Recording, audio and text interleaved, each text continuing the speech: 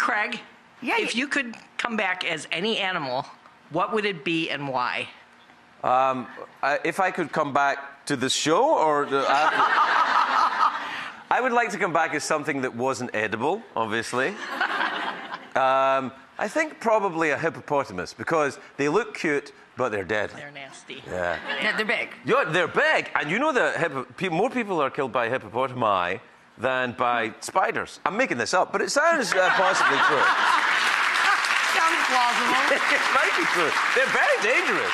Are you still meat-free? Yeah, I'm still vegan, yeah. Although I got to be honest with you. Yeah. There's a couple of things have happened in the past year. Some incidents with cheese? Well, incidents with cheese and worse. I went to Sweden and I had a meatball. Oh, well. And then, you know, if your body's not used to it, oh my. that was an interesting few hours. Oh man, no. They aren't asking me back to Stockholm anytime soon. When I say Stockholm syndrome, it means something else completely to me. Oh my God, it's a man! Hey! Woo! Hey! How you doing? I remember your kind. Hi, Craig and Rachel. Hi. Craig, you seem very in touch with your feelings, and I'd like to know what annoys you the most on a daily basis. Oh. Way to bring up some negative feelings while he's still on my show. Thanks a lot. Yeah, and also the whole thing is, I felt that you seem to be in touch with your feelings was a little judgmental. You feel that was a little passive-aggressive, I think.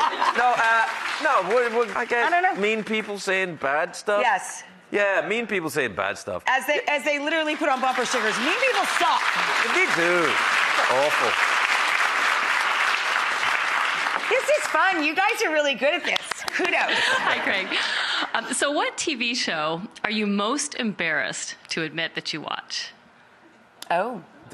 Do you have any television shame? I actually don't feel a great deal of shame about that. You know, I mean, look, there's stuff in my life I'm profoundly embarrassed about. But what I watch on TV, some things that might surprise you. I guess I watch a lot of house renovation shows, but I'm married to a woman.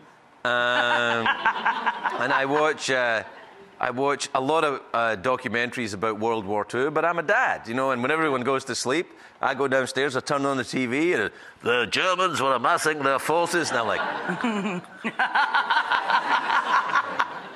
Yeah, so I don't have any TV shame. Yeah, I don't have guilt when it comes to entertainment. Hi there. Hi, Rachel. Hi, Craig. Hi. So my question is, what's one item that you can't live without? Oh, just one? What a drag. Have to pick. Probably... one item I get that I couldn't live without. Mm-hmm. Gosh, I maybe underpants. I don't know. I mean, I think if I'm on, I hope I could live without any item. I think. But yeah, underwear is helpful.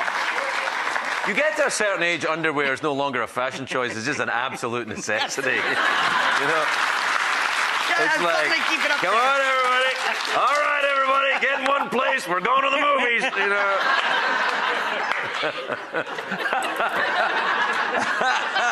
Thanks for putting that in my head, Craig. Yeah, you know.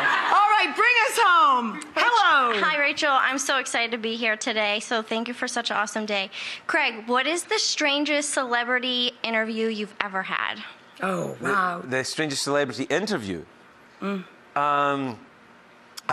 So many celebrities that are strange. I don't know. I think, you know, in all honesty, in all the times that I was doing that, I kind of tried to not ever really talk about it because I felt like it was unfair to the people that had been in the conversation. You know what I mean? Maybe there was once very early on when my mother was alive and I was doing the late night show in the first year or two.